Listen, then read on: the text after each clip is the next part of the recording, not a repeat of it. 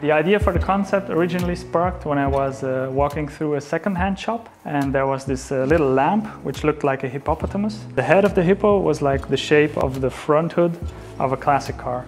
And I thought, well, if I just take it from this angle and put some wheels on there, it looks like a car. It looks like a hippo, basically.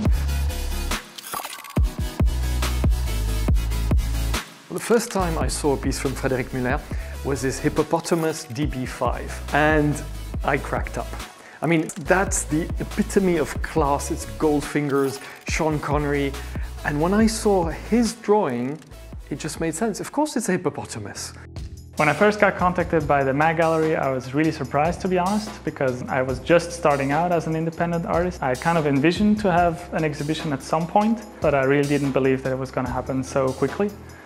Every one of his pieces makes me smile. Every one of his pieces makes me happy. It brings me back to the child I was. But it's super complicated to do.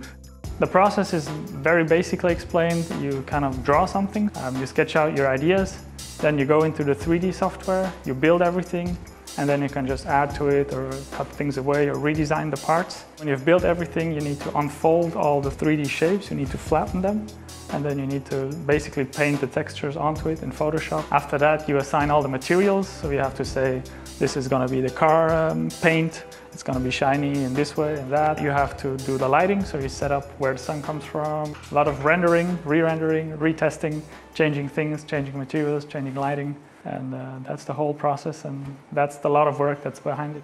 Some part of me still can't really grasp that it's all hanging here. I'm actually seeing this for the first time in this big size. I'm very humble and thankful for that.